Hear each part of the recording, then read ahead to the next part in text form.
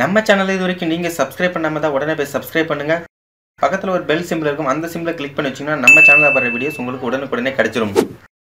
Hi friends, அனைவருக்கும் வணக்கம். நம்ம இன்னைக்கு வீடியோ பார்க்க போறோம்னா உங்களோட ஆண்ட்ராய்டு மொபைலை எப்படி சேஃப் அண்ட் செக்யூரா வச்சுக்கலாம்ன்ற வீடியோ தான் பார்க்க போறோம்.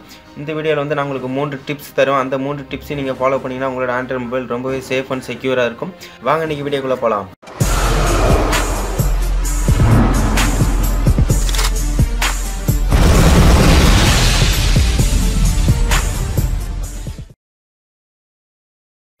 ஃபர்ஸ்ட் நீங்கள் செட்டிங்ஸ் ஓப்பன் பண்ணுங்கள். செட்டிங்ஸ் ஓப்பன் பண்ணதுக்கப்புறம் உங்களுக்கு லாக் ஸ்க்ரீன் அண்ட் செக்யூரிட்டி ஒரு ஆப்ஷன் இருக்கும்.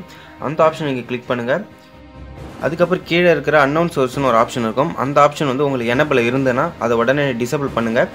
ஏன் நான் டிசேபிள் பண்ண சொல்கிறேன்னா, இது எனபிள் இருக்கும்போது நீங்கள் நெட் கனெக்ட் பண்ணியிருந்தீங்கன்னா உங்களோட மொபைலில் தேவையில்லாத அப்ளிகேஷன்ஸ் மால்வேர்லாம் வந்து ஸ்டோர் ஆக நிறைய வாய்ப்பு இருக்குது. அதனால் இந்த அன்னவுன் சோர்ஸஸ் வந்து நீங்கள் டிசேபிள் பண்ணி வச்சுருங்க.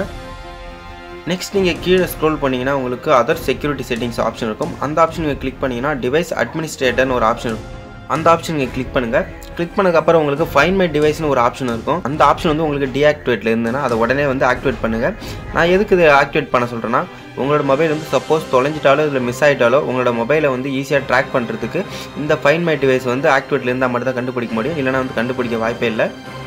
நெக்ஸ்ட் நம்ம பார்க்க போகிற டாபிக் என்னென்னா வந்து என்கிரிப்ஷன். இந்த என்கிரிப்ஷன் ஆப்ஷன் எதுக்குன்னா, உங்களோட மொபைலில் இருக்கிற உங்களுடைய பர்சனல் டேட்டாஸ், இமேஜஸ், வீடியோஸ் வந்து ஹேக்கர்ஸ் வந்து ஹேக் பண்ணி எடுக்காமல் இருக்கிறது தான் இந்த என்கிரிப்ஷன் ஆப்ஷன் கொடுத்துருக்காங்க.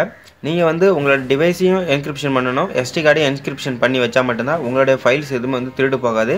இல்லைனா திருடு போகிறதுக்கு நிறையா வாய்ப்பு இருக்குது. இந்த என்கிரிப்ஷன் எப்படி பண்ணுறதுன்னு உங்களுக்கு தெரியலனா கமெண்ட்டில் வந்து சொல்லுங்கள்.